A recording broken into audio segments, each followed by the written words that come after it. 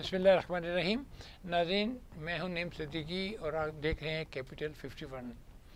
नाज़रीन, state bank of Pakistan ने कल पॉलिसी रेट में तब्दीली की और 75 बेसिक पॉइंट जो मार्कअप रेट है उसको कम किया। 13.25 से मार्कअप रेट 12.50 हो गया है।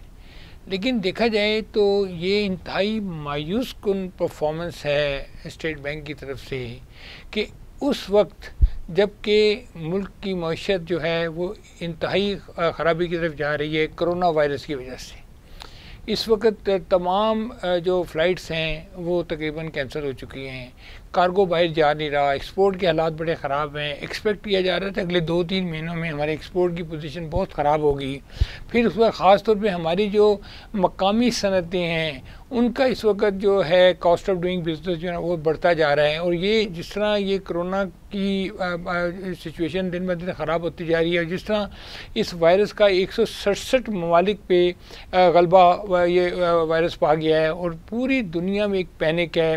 यूरोप ने, अमेरिका ने कह दिया कि जी आप अपनी शिपमेंट्स जो हैं वो होल्ड करें, हमें भी शिपमेंट नहीं चाहिए क्योंकि हम अभी ये जो कोरोना की वजह से जो माशी मसाइल हैं उनको निपटने के लिए नबरो आज़मा होने की कोशिश कर रहे हैं। तो इस वक्त जबकि federal reserve bank of America और दुनिया के तमाम बैंक ने, बैंक ऑफ इंग्लैंड वगैरह ने, सब ने अपने मार्कअप रेट सिफर कर ज़ीरो, बल्कि कुछ तो ऐसी सिचुएशन है जहाँ पे मार्कअप रेट जो है, जहाँ उन्होंने मॉनेटरी पॉलिसी माइनस फिगर में डिक्लेयर की है। लेकिन यहाँ पे किस बात का खौफ है, क्या वजूहात हैं ऐसी कि जिसकी वजह से जो मॉनेटरी पॉलिसी है उसमें तब्दीली है? क्या हॉट मनी के जाने का ख़तरा है? $600 मिलियन हॉट मनी जो है पिछले 8-10 दिन में चली गई है। और अब ये जो शायद स्टेट बैंक को इस बात का ख़तरा हो या हुकूमत को इस बात का ख़तरा हो कि जो $3 बिलियन हमने हॉट मनी ली हुई है, अगर मार्कअप कम कर देंगे तो वो पैसे चलें। लेकिन उसके अगेंस्ट आप देखें कि इस वक्त बिज़नेस कम्युनिटी जो सबसे ज़्यादा प्रॉब्लम के शिकार है, वो अपनी एक्सपोर्ट को बेहतर करने की कोशिश कर रही थी। एक्सपोर्ट बेहतर भी हुई थी, लेकिन ये कोरोना वायरस की वजह से सिचुएशन बिल्कुल उलट हो गई है। हालात बिल्कुल ख़राब होते नज़र आ रहे हैं। पूरे मुल्क, दुनिया के ममालिक में लॉकडाउन हो गया है। आप ये देखें कि सिंध गवर्नमेंट ने भी तमाम जो है ऑफिस बंद कर दी हैं, ट्रांसपोर्ट बंद कर दी हैं। वहाँ पर बहुत सख्ती से इस मेजर्स को लिया जा रहा है, हर किस्म के प्रिवेंटिव मेजर्स किए जा रहे हैं। अब सिचुएशन ये है कि इस मुल्क में बहुत सारी आबादी ऐसी है जो डेली वेजेस पे काम करती है, उनके लिए इंतहाई मुश्किल सूरत हाल होगी अगर आप जो है चीज़ों को सही तरह हैंडल नहीं करेंगे, चीज़ों को सही तरह कंट्रोल नहीं करेंगे। तो इस परेशानी के वक्त जबकि पूरा पाकिस्तान और पाकिस्तान का बिजनेसमैन, हर मईशतदान, हर तजियाकार, हर कोई यही सोच रहा था कि कमन 200 से 250 बेसिक पॉइंट मार्कअप कम होगा, इन्फ्लेशन कम हो गया है, पेट्रोल की प्राइस, मसनूआत की प्राइस 40% से ज़्यादा ड्रॉप हो गई है, $29 पर बैरल पे ऑयल आ गया है। उस वक्त लोकल कंजम्पशन जो है वो बहुत कम हो गई है, डिमांड बड़ी कम हो गई है। इन्फ्लेशन मैं समझता हूँ कि जो एक्चुअल इन्फ्लेशन है वो 6-7% से इस वक्त ज़्यादा नहीं है। तो आप जो रियल टाइम इन्फ्लेशन है उसको सामने रखते हुए आपको मार्कअप को एडजस्ट करना चाहिए था, ताकि लोगों की पेमेंट्स जो हैं वो उनको मार्कअप देने में आसानी हो, उनको अपने ईज़ ऑफ डूइंग बिजनेस करने में आसानी हो, उनको अपने मामला बेहतर करने में आसानी हो। जब दुनिया को आप देखें कि वहाँ पे जो हालात हुए हैं, तो आज अमेरिका ने $1 ट्रिलियन का पैकेज अनाउंस किया है ये कोरोना वायरस से निपटने के लिए। उसके बाद वर्ल्ड बैंक ने भी $50 बिलियन का पैकेज अनाउंस किया, IMF ने पैकेज अनाउंस किया। ये तमाम वो लोग हैं जो इस वक्त टाइम है मनी पंप इन करने का। इस वक्त टाइम है कि आप बिजनेसेस को फंडिंग करें, बिजनेसेस को फंड दें, आप जो है इन्वेस्टमेंट डालें और मार्कअप रेट्स को कम करें, लोगों को मौका दें कि उनकी अगर कोई पर्टिकुलरली इस वक्त सबसे इंपॉर्टेंट चीज़ जो करने वाली है वो ये है कि वक्ती तौर पे अगर वर्क फ्रॉम होम करना है तो इंटरनेट की जो कॉस्ट है उसको कम करने में मदद करें, यूटिलिटीज़ के बिल कम करने में मदद करें।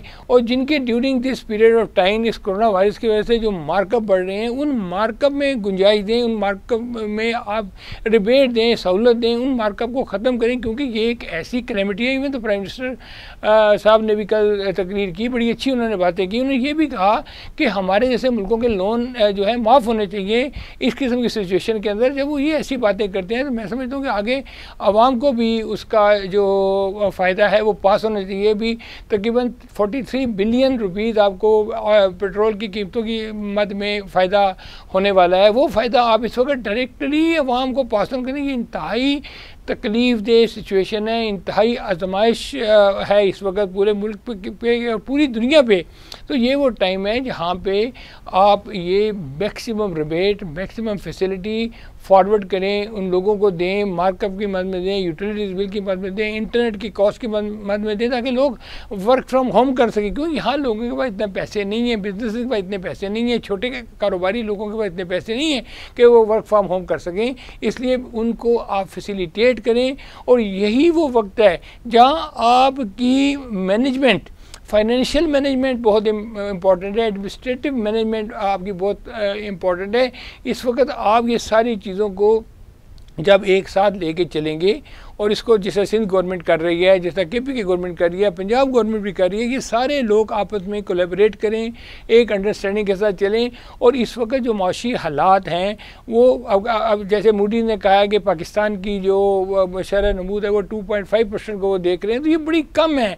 और अगर फैक्चुअल में देखें शायद इससे भी कम होगी, और अभी हमें कुछ पता नहीं है, क्योंकि हमारी मेन मंडियाँ यूरोप है और अमेरिका है, और वो इस वक्त इंतहाई शदीद क्राइसिस में है। और जब वो इतनी शदीद क्राइसिस में, तो उनको माल एक्सपोर्ट नहीं कर सकेंगे, और जब हम उनको माल एक्सपोर्ट नहीं कर सकेंगे तो हमारी जो फैक्ट्रियां इस वक्त फुल कैपेसिटी पे चल रही हैं वो शायद चल ना पाएँ, वो रुक जाएं, क्योंकि उनके पास जो है वो पेमेंट्स का जो सर्कल है वो शायद ना चल सके वो। और फिर ये कोई रेट्रोस्पेक्टिव आपको उसका फ़ायदा होने वाला नहीं है। जो माल बिकेगा वही कंज्यूम होगा। अगर ये माल 1 महीना नहीं बिकता, 2 महीने नहीं बिकता, तो गवर्नमेंट को और मुल्क को, आवाम को, ताजरों को, सबको बेताशा इसमें नुकसान होगा। इसलिए इस वक्त एक सही किस्म की फाइनेंशियल पॉलिसीज़ जो है, लॉन्ग टर्म पॉलिसी इस वक्त आनी चाहिए। और इन मामलों को देखते हुए, जबकि इस बात का ख़तरा है कि ये कोरोना वायरस जो है वो ज़्यादा फैलेगा, इससे लोग ज़्यादा इफेक्ट होंगे, तो हमें ऐसी हिकमत अमली अपनानी चाहिए। और बिल्कुल प्राइम मिनिस्टर साहब ने ये कहा कि सब लोग घबराएं नहीं, सब्र करें, और सब्र के साथ साथ ये भी करें कि एक दूसरे का साथ दें, एक दूसरे की मदद करें, बढ़ चढ़ के एक दूसरे के साथ कोऑपरेट करें। क्योंकि हमारे मुल्क की GDP और हमारे मुल्क के हालात यूरोप जैसे नहीं है, लेकिन अल्हम्दुलिल्लाह इस वक्त जो मेजर गवर्नमेंट ले रही है, इस वक्त जो प्रीएम्प्ट किया जा रहा है चीज़ों को, बड़ी जल्दी हुकूमत इसको प्रीएम्प्ट कर लिया, और मैं समझता हूँ कि वो इस पे ऊपर काबू भी बहुत जल्दी पा लेंगे। लेकिन इसके साथ साथ लोगों का जो रोज़गार है वो चलता है रोज़ के रोज़। जहाँ से आज देखें, हम इस्लामाबाद में 5 स्टार होटल में आज गए, तो वहाँ उस होटल का जो है लंच का सारे रेस्टोरेंट्स के बंद थे। ये पाकिस्तान के एक टॉप क्लास में होटल की बात कर रहा हूँ। इस तरह रेस्टोरेंटों में रात को गए तो रेस्टोरेंटों में रश नहीं है। तो आप देखें, जब ये इकॉनमी स्लो डाउन होगी, जब लोग रेस्टोरेंटों में नहीं जाएंगे, लोग होटलों में नहीं जाएंगे, बड़े बड़े शादी हालों में नहीं जाएंगे, यहाँ पर मुख्तलिफ किस्म की तकरीबात नहीं होगी, तो उसका अल्टीमेट इम्पैक्ट एक तो ये होगा कि बिजनेसमैन कम्युनिटी को उसका नुकसान होगा, दूसरा हुकूमत को रेवेन्यू की मद में बड़ा लॉस होगा। और आगे ही जबकि हम 400-500 बिलियन रुपीज़ के डेफिसिट में चल रहे हैं, और अगर यही हालात रहे तो हो सकता है हम 1000 अरब का जो FBR को डेफिसिट हो, और हुकूमत अगले साल इसको 6700 अरब तक ले जाना चाहती है। तो ये अनरियलिस्टिक टारगेट्स जो है ना इस वक्त अगर रखे जाएंगे तो वो शायद इतने फ़ायदेमंद नहीं हो। लेकिन इस वक्त जो ज़रूरी है कि जो इनवर्ड लोकल लोगों को जो लॉसेस का ख़तरा है, उसमें आप 2-3 महीने के लिए हर किस्म के जो मार्कअप्स हैं उनको सस्पेंड कर दें, और इलेक्ट्रिसिटी में, और जो ख़ास तौर पे वर्क फ्रॉम होम करने के लिए इंटरनेट में एक स्पेशल कंसेशन दें, ताकि लोग जो हैं वो जितने घर में रहेंगे उतना ही इस वायरस से बचाव मुमकिन हो सकेगा। क्योंकि इस वायरस का कोई इलाज नहीं है, ये प्रिवेंटिव है सिर्फ। इसमें जितनी प्रिवेंशन आप कर सकते हैं, सबसे बेस्ट प्रिवेंशन ये है कि आप अपने घर में रहें, बेस्ट प्रिवेंशन ये है कि आप किसी से हाथ ना मिलाएं, बेस्ट प्रिवेंशन ये है कि आप बड़ी बड़ी मीटिंग ना करें, बड़ी बड़ी गैदरिंग ना करें, बड़ी बड़ी गैदरिंग में ना जाएं, पब्लिक प्लेसेस में ना जाएं, लोगों से बहुत ज़्यादा ना मिलें, और अपने आप को एक डिस्टेंस में रखें। जो सोशल डिस्टेंस है वो रखना इस वक्त इंतहाई ज़रूरी है, और जितना आप इस पर जल्दी अमल कर पाएंगे उतनी जल्दी ये हम इस वायरस पर काबू पा लेंगे। और मैं समझता हूँ कि पाकिस्तान एक बड़ी रेजिलिएंट नेशन है, और ये जब कोई काम करना चाहें तो अल्लाह के फजल करम से कोई चीज़ इनके आड़े नहीं आती, ये काम कर लेते हैं। बड़े बड़े मामलात हुए, बड़े बड़े वाक़यात हुए, ज़ल्ज़ला 2005 का आया, 2000 का सैलाब आया, उसमें कौम बिल्कुल एक रेजिलिएंट नेशन की तरह खड़ी होगी। फिर इस वक्त पाक फ़ौज ने भी जगह जगह अपने जो तबी मराकज़ बना दिए हैं जहाँ पे आप टेस्ट करवा सकते हैं। इस्लामाबाद में भी हर जगह आप टेस्ट करवा सकते हैं, पूरे मुल्क में ये फैसिलिटी मौजूद है।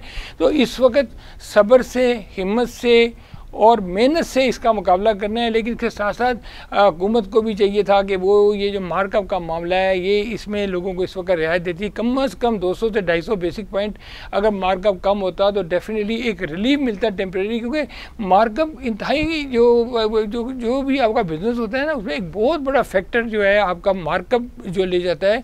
और जब मार्कअप जिस तरह दुनिया पूरी में मार्कअप कम किया, कई मुल्कों ने कई बिलियन डॉलर अपनी इकॉनमी में पंप इन किए हैं, और हमें भी इस वक्त इंतहाई शदीद ज़रूरत है कि हम अपनी गवर्नमेंट इकॉनमी में पैसा पंप इन करें। पैसा पंप इन होगा तो ये जो सिलसिला है ये चलता रहेगा, क्योंकि 1 महीना 15 दिन या 10 दिन या 8 दिन जो भी टाइम है, हमें इस बात का अभी तक बिल्कुल पता नहीं है कि इस क्राइसिस को काबू करने में हमें कितना टाइम लगेगा। जब हमें ये पता नहीं है कि इस क्राइसिस को काबू करने के लिए हमें कितना टाइम लगेगा, तो हमें हर किस्म के महाज के लिए तैयार रहना चाहिए। हमें अपनी जो सुपर मार्केट्स हैं, हमारी जो सप्लाई चेन मैनेजमेंट है, उसको हमें बिल्कुल स्ट्रीमलाइन करना चाहिए, ताकि खुदा न खासा जब कोई ऐसा मौका आए कि आपको कोई कार्डन ऑफ करना पड़े या आपको अपने घर तक महदूद होना पड़े, अपने लिए, अपनी सेहत के लिए, अपने बच्चों के लिए, अपने मुआशरे के लिए, अपने मुल्क के लिए, अपने सोसाइटी के लिए, जब ये सब चीज़ें आपको करनी है तो सबको मिल के कोई ज़ख़ीरा अंदोज़ी नहीं करनी चाहिए, सबको कोई चीज़ों को महंगा नहीं करना चाहिए, कोई चीज़ों को स्टॉक नहीं करना चाहिए, चीज़ों को उसी तरह बिजनेस एज यूजुअल की तरफ रहना चाहिए, क्योंकि इतने ही लोग और बहुत ज़्यादा लोगों को स्टॉक करने की ज़रूरत नहीं है। कोई ऐसी सिचुएशन नहीं है। आप ये समझें कि 14 डेज़ इज़ द लिमिट। 14 दिन आपने अपने को महफूज कर लिया। आप किसी भी जगह जाते हैं तो वहाँ पे आपका वो टेम्परेचर चेक करते हैं। जब वो टेम्परेचर चेक करते हैं तो आपको पता चल जाता है कि आपको ये मसला नहीं है, तो आप उस हद तक अपना टेम्परेचर चेक करें और साबुन से बार बार हाथ धोएं, बच्चों के साबुन से बार बार हाथ धोएं, घर वालों को कहें। तो ये वो तमाम चीज़ें हैं जो मैं चाहता था कि आज हम इस मौजू पर डिस्कस करें। मैं बहुत शुक्रगुजार हूँ इस्लामाबाद की एडमिनिस्ट्रेशन का भी कि उन्होंने बड़े अच्छे तरीके से इस्लामाबाद के जो मामला हैं उनको हैंडल किया। इवन तमाम महकमों ने अपने अपने तौर पे बेहतरीन काम किया। मैं समझता हूँ ये बड़ी काबिल तहसीन बात है कि इट इज़ हाईली अप्रिशिएटेबल कि जिस तरह इस मसले को हल करने की कोशिश की जा रही है। पार्क बंद कर दिए हैं, बड़े बड़े जो स्कूल्स हैं वो बंद कर दिए हैं, इज्तिमात पर पाबंदी लगा दी है। तो मिन हैसल को मैं समझता हूँ कि अमीर की इताअत करना इस्लाम में सबसे इम्पॉर्टेंट है। अगर आपको अमीर कहता है कि आप अपने ये मामलात हैं इस तरह से अपनी प्रोटेक्शन करें, तो पूरी कौम को कमा हक का सियासत से बालातर होकर अपने घर वालों के लिए, अपने लिए, अपने मुल्क के मफाद के लिए, अपनी कौम के मफाद के लिए यकजह होकर काम करना चाहिए। बहुत बहुत शुक्रिया।